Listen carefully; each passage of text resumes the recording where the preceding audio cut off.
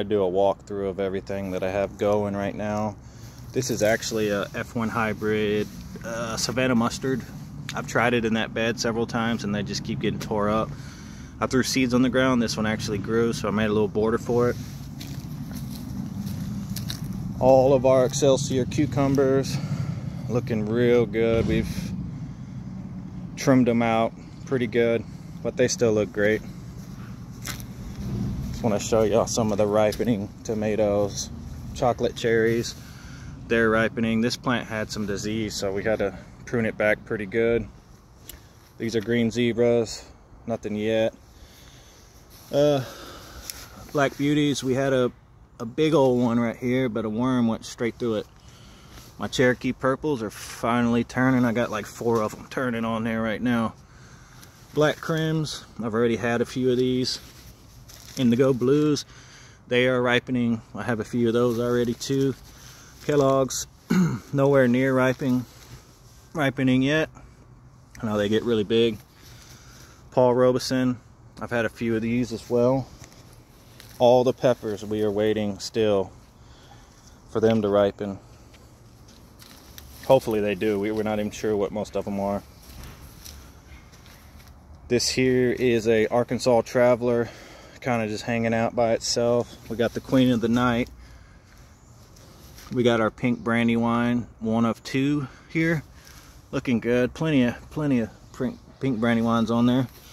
We got our pineapple. This thing is just massive. Keeps growing and growing.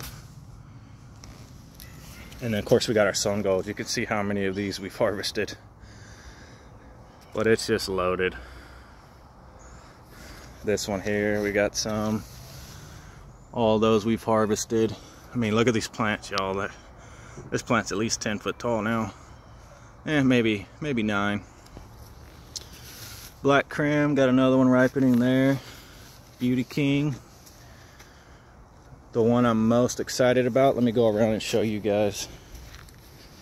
We have one here turning, just absolutely beautiful. We got our Dragon's Tongue beans here, and these plants have blew my mind. Like, they're not even that old and they have completely already produced a bunch of beans and they look ready. Might come out and harvest these this weekend so that they'll throw another harvest out for us. And our Brad's Atomic Grape, looking good. Really hard plant to grow. If anybody has any pointers, let me know. But we're trying. It's really not that prolific. That big tomato's been there for a while and it's still rock hard. Tasmanian Chocolate, I actually just harvested one of these just a little while earlier, so I didn't get to get that one on the film. This is a dwarf variety. Super excited about this one. We have our blueberries here. We have a pink lemonade, and this one actually came from HEB, and the tag does not say, there's a tag, but it doesn't say exactly which variety it is. I don't know if I've shown these carrots, but this is all carrots. It's a Melody blend, just a multicolored blend. And first time growing carrots, so hopefully we get something a little better than this little bitty tiny root crops. And we have pumpkins. These two are not doing as good, but these obviously took off. We're gonna do some more pumpkins there, or maybe watermelons. Not sure yet. We have a few other things too, but we're not going to cover those right now. Obviously our second Brandywine, pink Brandywine here, which is huge. This was a sun gold cutting. Grew this from cutting. It was like 4 inches tall and I put it right there. Threw some compost in there, a little fertilizer, and now it's probably 5.5 foot tall.